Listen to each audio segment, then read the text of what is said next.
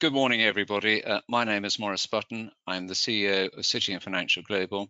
In today's interview, I will be discussing the future of UK capital markets regulation with James Palmer, who's a partner at Herbert Smith Freehills. James is speaking at our conference, which is coming up on the 25th of September on this particular topic, that event being held in London. James, welcome. Thank you, Maurice. Great to be here.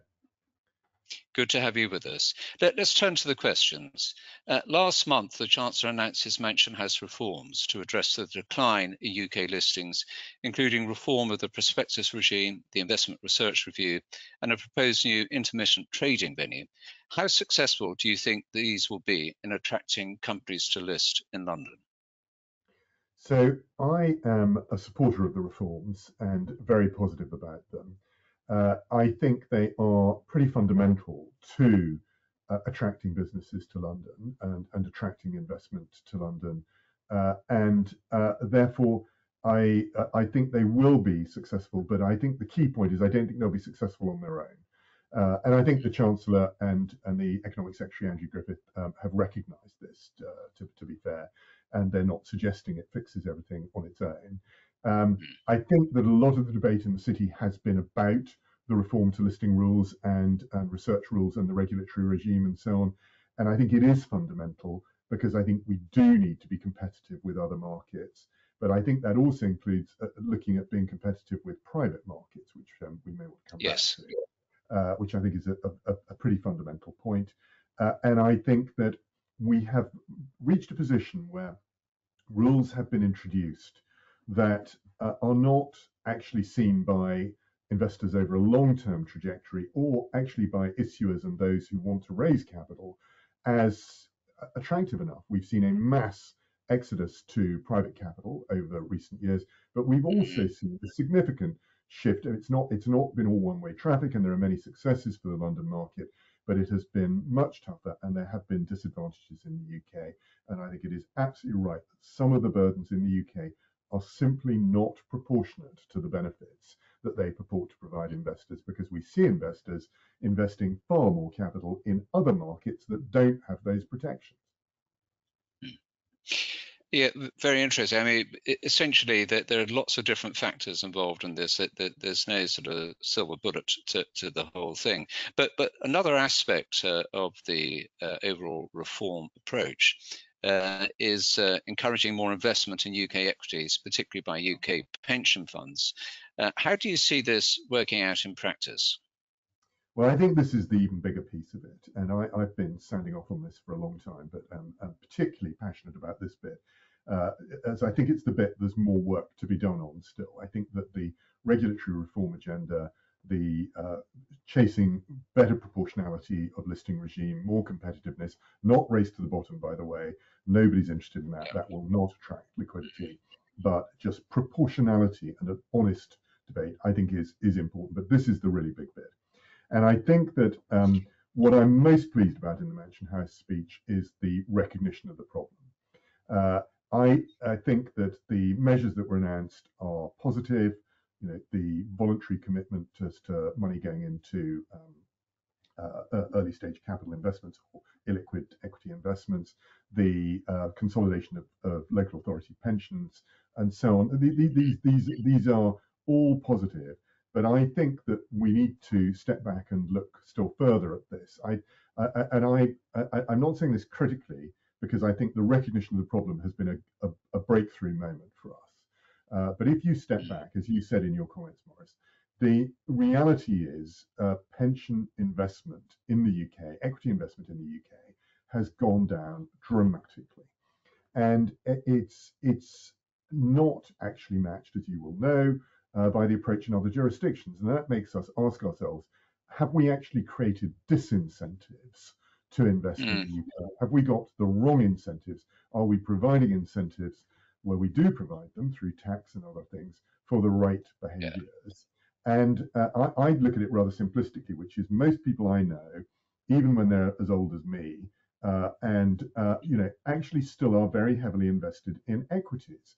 And if people who are insiders in the city at senior levels are skewed to equity, and because of the long-term trajectory of equity returns, why do we create a savings system for the whole of the country that drives people away from that? And so I think there's two pieces. There's Yeah. one, the underinvestment in equity. I think the other is the driver away from public capital. Again, there are multiple facets to this, but I also think there's a valid debate about why we're incentivizing quite so much investment internationally as opposed to investment in the UK. And I'm not saying that we will only support pension savings in the UK. That would be a foolish approach. But I do think that we should go back to basics and look at the incentives and why the trajectory has shifted, why we've moved away from equities, why we've moved away from public market, and why Yeah. we've moved more towards debt. And it's a lot to do with tax and regulatory regimes. And I think the fiscal regime Yeah. is going to be important here too. And accounting regimes, I guess, to an extent, because is that not part of the picture with the pension funds? Yeah, it's a major issue, and it's complicated because the introduction of the way in which the structure for defined benefit pension schemes was changed really during the 90s and 2000s, Yeah. combined with the accounting, which requires the effectively contractual obligation on a company to look at the future cost of all those forward-looking pension obligations, which wasn't what happened when I started in the mid 80s. Absolutely have disincentivized DB schemes. They've disincentivized risk taking, any form of risk taking by sponsor companies. And I think, but let's just be clear, we're not blaming sponsor companies or pension fund trustees here. What they have done is rational with the structure and system we've put in place. And that's why I think we need to look at it structurally and systemically.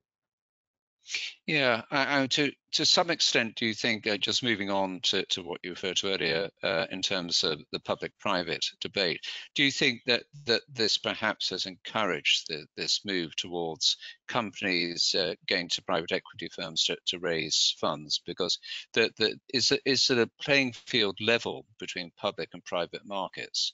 How do you think that might be adjusted? Well, I think it's patently not level.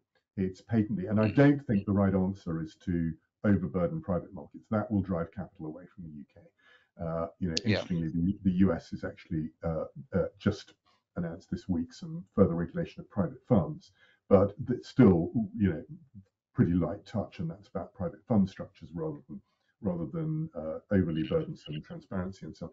We need to be very, very careful that the fix is not just burden everybody more, because that just creates cost. Maybe good for lawyers and compliance functions and consultants and accountants, but not really good for underlying economies, savers and those who want capital for growth. So I think that don't just dump it all on private capital. I think that the burden on public capital is completely disproportionate, and I think it speaks for itself.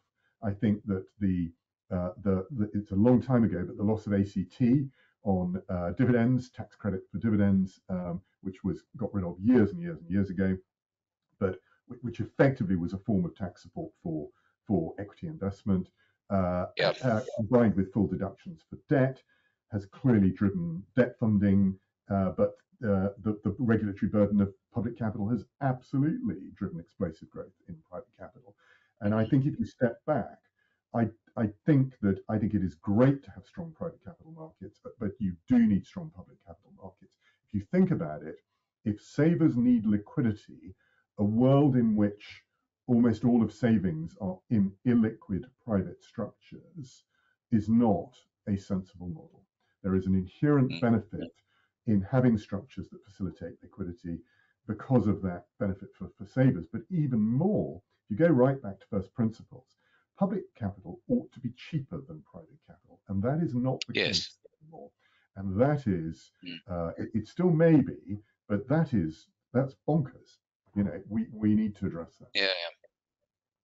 Yeah. Final question, if I may, just which I hadn't mentioned previously. But what about trying to develop more of a retail culture for investment, so that retail investors look at the public markets more, they look at equities more. Obviously in the US that's deeply ingrained in the way the system works. But here we have ISAs, we have SIPs, we have various tax-wrapped investment approaches. We have platforms which make such investment easier. But yes, it doesn't really seem to amount to very much. Do you think that it's just a different approach in the UK, and can that be changed? So I think it can be changed, and I think it should be changed. I mean, I think again it's complicated, and I don't want to sort of make it sound overly simplistic to fix it. But there are a multitude of barriers to investing in straightforward equity or debt for private investors. So, firstly, the whole system is skewed to intermediation of investment, including for those who may not need intermediation. And intermediation provides enormous benefits for those who don't have the capabilities or time to manage their money and they need professional help. But actually, we also force people into intermediation who don't need that. I mean, you look at the fact that the reports that 5 million people have chosen to invest in crypto. I mean, that tells you that people are quite happy to invest directly, in my view, in completely the wrong, unsuitable way.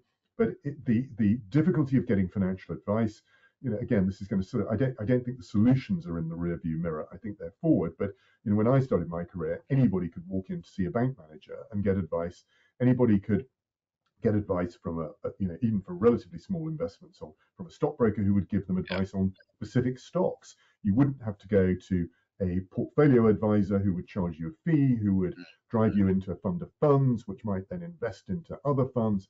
And we've just created layers of cost and intermediation, which in many cases do add value, and the providers of these services I know want to add value. But I think the challenge with getting sensible advice, we've worried too much about some investors some of the time losing some money, as a result of which a very large proportion of investors, most of the time, are losing the gains and opportunities they ought to have, out of kilter. So really, the system needs a bit of recalibration. James, thank you very much indeed for sharing those insights with us. And we look forward to discussing all these topics in much more depth at the summit, the Future of UK Capital Markets Regulation Summit, which is being held in London on the 25th of September. So I hope our viewers will be able to join us in person at the event. And James, many thanks. Thank you, Maurice, and looking forward to the conference. Thank you.